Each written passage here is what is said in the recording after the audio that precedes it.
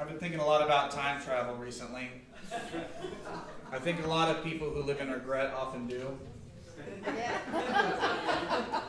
A popular question with time travel is, if you could, would you go back in time to kill a child Adolf Hitler before he rises to become the most insulting thing to compare a politician to? And some people say, yes, of course I would, of course. I would do anything to prevent those horrific tragedies. It doesn't matter to me if Hitler is a child at the time. Hitler had no problem killing small children. Can we be a little quiet back there? Speaking about people you wish you could go back in time and kill. Anyway, but some people say no. Some people say no.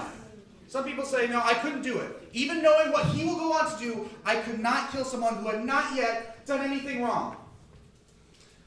Now, everyone seems to have an opinion on whether or not it's okay to kill a young Hitler. But you know what no one will ask you? No one ever will ask you if you would go back in time to be Hitler's friend. Because that's what I would do. Or at least I would try. I would try so hard to be at least one friend for Hitler. Just one. Because everyone remembers him so much for his crimes against humanity that you all forget that motherfucker was rich. But go ahead, get your social brownie points by saying that you would kill Hitler. Holy shit, you hate Adolf Hitler? What a brave stance to take in this day and age. Come on, let's get you your own holiday. But you cannot go back and prevent the Holocaust, no matter how much pussy you think it'll get you. Not with bullets, not with friendship. It simply cannot be done. Why? Well, first off, because time travel to the past is now and always will be impossible. Now, Einstein proved you can travel to the future, but there ain't no going back. And by the way, it's not even cool to go to the future. All you have to do is fly really, really far into space. And by the time you get back, everyone you know and love is dead, and all that there is a bunch of pissed off talking gorillas that hate you. And you're like, how the hell did this happen? Well, James Franco wanted to cure Alzheimer's, so this is what you get. Damn it! You think if there was one person on Earth that would want to help people forget things, it would be James Franco. But let's say, for the sake of this discussion, you could go back in time. You still can't kill Hitler. World War II was such a significant part of our history. It had such a massive impact that you'd be insane to think that had it not happened, your grandparents still would have gotten together. And even if they had, and by some bizarre miracle, they got it on just in time to make your father exactly, the odds of this alone are astronomical. The same exact thing would still need to happen to your other grandparents to make your mom, and then your mom and dad would need to find each other in order to make you. Now keep in mind, World War II never happened. So this means that there's a lot more options out there. Your mom was kind of hot, and none of those strapping young men went off to fight the Nazis. Now at this point, some of you might be thinking, Matthew, do you have the slightest clue what year World War II took place? It doesn't matter. What matters is everyone in this room is alive today thanks to Adolf Hitler. Now what this means is you can't go back in time to kill him because that would mean that you would no longer exist. Now I know that there are some brave people among us who say, that doesn't affect me, Matthew. Given the chance, I would still go back in time to kill Hitler, even if it means I would never exist. It doesn't work like that!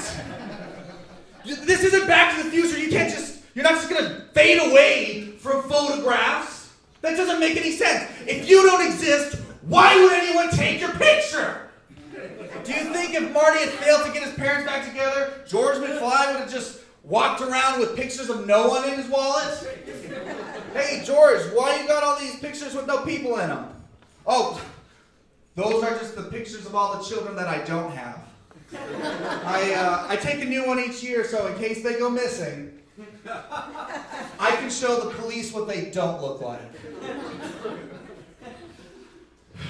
If you go back in time, kill Hitler, and that prevents you from existing, you can't grow up to go back in time to kill Hitler, which you just did. Congratulations, asshole! You just created a time paradox. Theoretically, this means you've destroyed everything in existence, ending the lives of way more Jews than Hitler possibly could have dreamed of. And just like that, you've become the very thing you sought to destroy. But Matthew, isn't it possible? Couldn't you take the DNA of someone who had lived and died before Hitler was ever born, and then clone him and send him back for the specific purpose of killing Hitler? Would that not work? No, it wouldn't. Clone goes back in time, kills Hitler, World War II does not happen. The future sees no reason to send a clone back in time. Time paradox, everything's ruined again.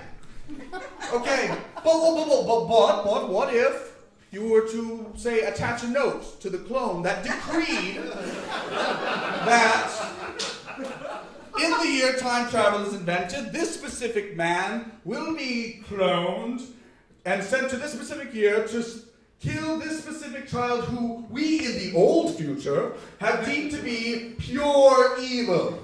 And if these directions are not followed by the citizens of the new future, everything will cease to be. Will that work?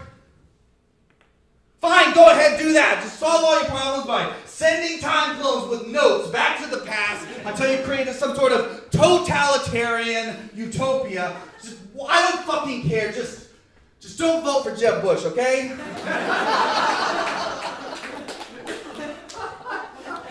So anyway, my girlfriend wanted me to go to this party I didn't want to go to. Because as far as I can figure, that's what she's there for. To make sure I do things that I don't want to do in exchange for allowing me to do her. She wanted me to go to this party of one of her relatives because he's turning 21, and because that's a big deal, and because he doesn't have a whole lot of friends. Now, I didn't want to go because I hardly know this guy. He's 21, and he already has a wife and a kid. Loser. But most importantly, I didn't want to go because he doesn't have a whole lot of friends. And I decided to go because sometimes as an adult, we have to go to events that we don't want to go to because we know that there will be booze there. And I think everyone in this room knows what I'm talking about. So I asked my girlfriend, hey, do I need to pick you up, or can we just meet there? And that's when I find out she's not even going. And when I ask her why, she tells me it's a no girls allowed kind of party. Well, I think I just figured out why Tim doesn't have a whole lot of friends. He's a sexist bigot. So I get to the party, and I see Tim sitting at a table with these two other dorks, and they start telling me how awesome it is that I'm in comedy, and that this night's going to get totally crazy, and I'm probably going to end up putting it in my act, and I'm just sitting there going, yeah, I'll bet. Now, technically, we know that they were right. But fuck them, okay? That's so annoying. So anyway, the topic of conversation turns to Tim and his life, and I'm not really paying attention. I'm throwing back Cuba Libres in a desperate attempt to make this night slightly bearable. And I just happened to start listening at the exact worst moment. I accidentally hear him say, just a little something about how next month his daughter will be turning 7. And at first, it doesn't register as odd at all. But then, like 5 minutes later, it just hits me. Wait a minute. Tim's 21. And I start doing the math, and it just doesn't make any sense to me. And so well, hold on, Tim, give me a second here. How old's your daughter again? And he looks me right in the eyes, and he says, she'll be turning 7 years old next month. And I know it's the worst possible thing to do. But I couldn't help it. I just yelled out, "What the fuck, man? She told me that she was 18. And I gotta go, so have a good night, everybody. Take care.